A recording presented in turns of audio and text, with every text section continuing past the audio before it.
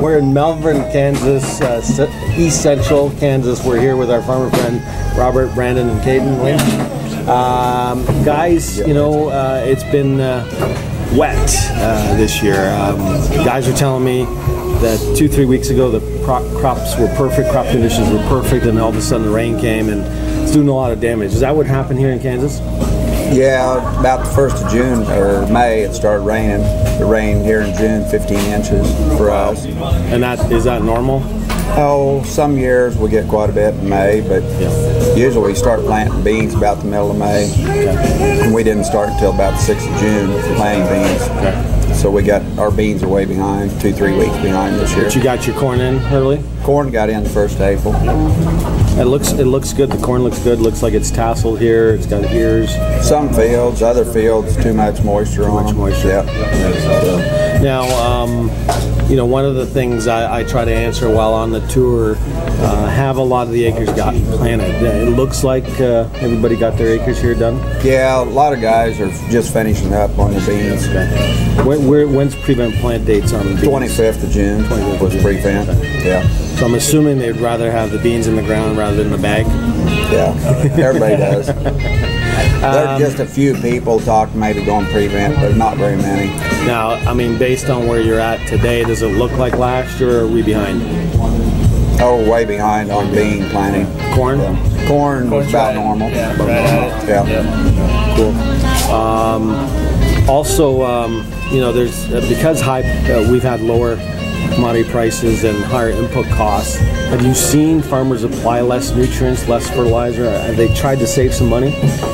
Oh, I don't know if we actually saw it. We saw decrease in acres maybe around here on corn. Okay. Some of our customers, we sell seed, and some of our customers went from corn to motto.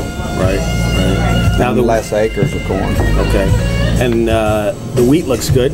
You guys are done harvesting, right? It's fair. It's fair? Yeah. So it looked good, but deceiving? Yeah, kind of. Yeah. About average? About average. Cool. Well, thanks for your time. Okay, thanks.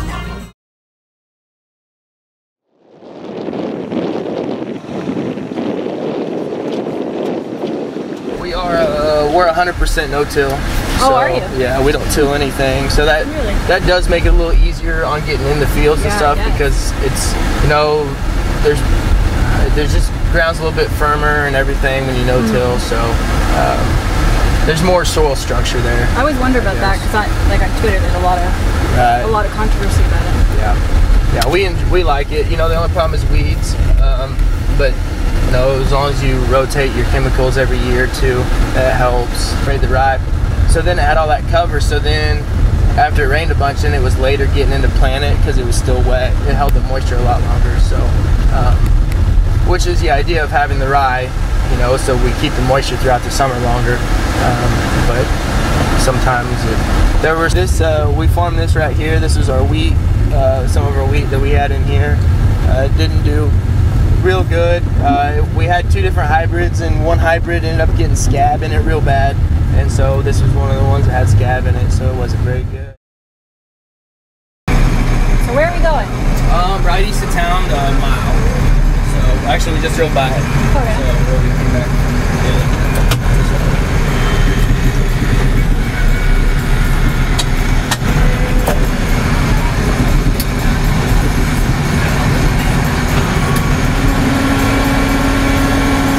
What kind of planter is that?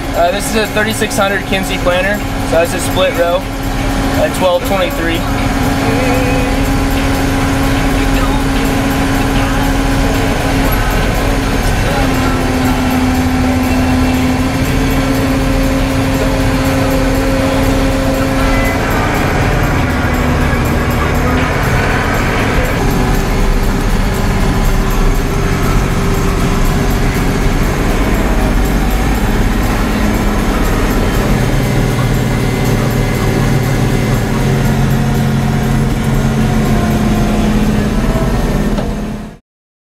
We're here in Melvern, Kansas, East Central Kansas. We're here with local farmers, Robert Litch and Brandon Litch. We've got some corn and some beans. Robert and Brandon, those beans, that's a common theme. I've been seeing a lot of that through Missouri, now Kansas, and even parts of Indiana, Illinois. They were a little bit further ahead, but they were being stressed by moisture. These look dry. Has this field been wet? It was earlier. We planted around the 1st of June on these, 6th or 7th, probably, and since then we've had nice rains on it actually since then. Yep. It's dried up a little bit since May, so things are working pretty good for us right now, just 2-3 weeks behind on the beans. Right. So this crop can still be made as long as you get some rain?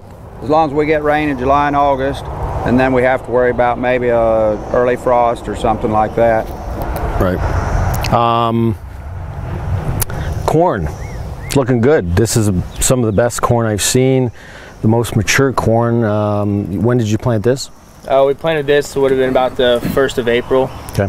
And it's 114-day corn. Okay. So it's been tasseled out for about a week, and it's silking right now. And spacings? We plant about 26,000. Okay. So, okay. Population. Sure. Cool. Yeah, no, it's looking good. So what do you think? This year you're on par with last year? Yeah, we are at this time, but last year we didn't get rain in July and August and it hurt our yields. Did it? Just in our little area. Yeah. And this corn was underwater.